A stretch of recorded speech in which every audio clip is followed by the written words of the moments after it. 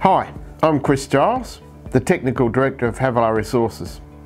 Today we've released our quarterly report, which records a very busy quarter with many positive achievements. Our air-core drilling of shallow gold mineralisation at West Kalkaroo continued to produce many good gold intersections, confirming generally better than current resource gold grades.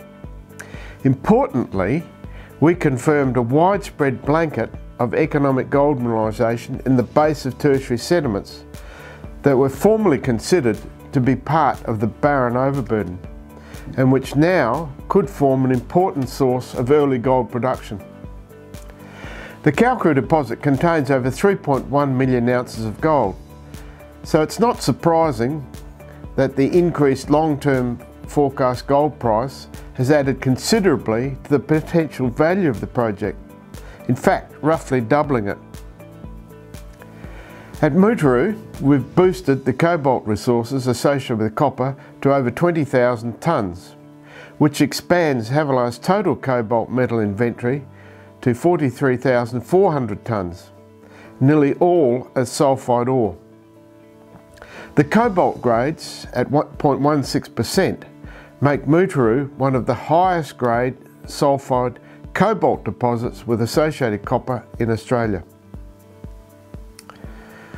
Another highlight during the quarter was the receipt of 2 Accelerated Discovery Initiative grants from the South Australian Government for the purpose of helping us advance our rare earth recovery studies from the Kalkaroo copper gold ore.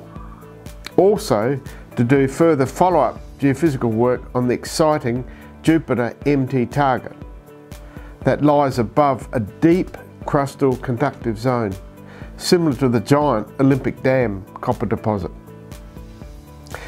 Our technical team is presently focused on completing the environmental approvals, or PEPA, for the Kalkaroo gold-only starter open pit. This, plus completion of the economic model to help us secure financing for the project, will be our main focus during the current quarter.